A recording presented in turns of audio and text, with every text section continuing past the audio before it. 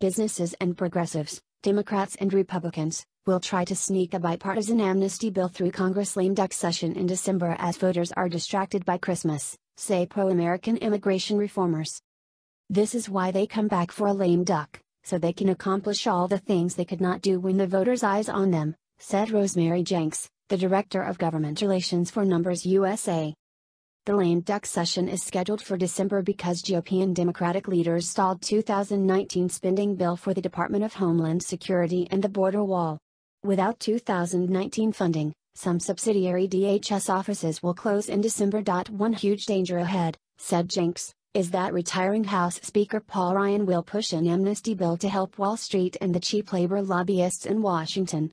I fully expect that Paul Ryan will do as much as he possibly can on his way out the door because he is just on the other side of the public's preference for a low immigration, high-wage, economic policy, she said.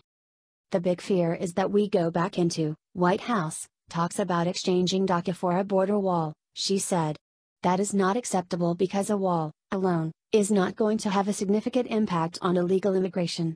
For example, cartel smugglers advise their illegal migrant clients to claim asylum and to bring children, because those tactics trigger the catch-and-release law. Also, Trump's Hire American, No Amnesty policies are successfully pushing voters' wages up before the 2020 elections.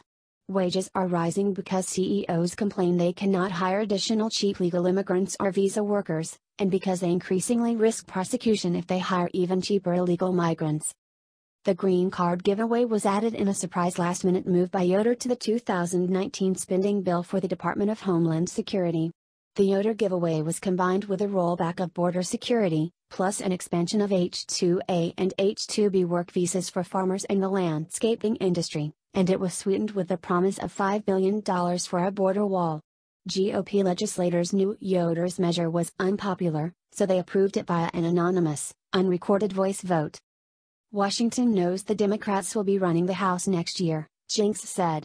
It is now a matter of stopping bad deals, that is what we need, GOP legislators, to focus on.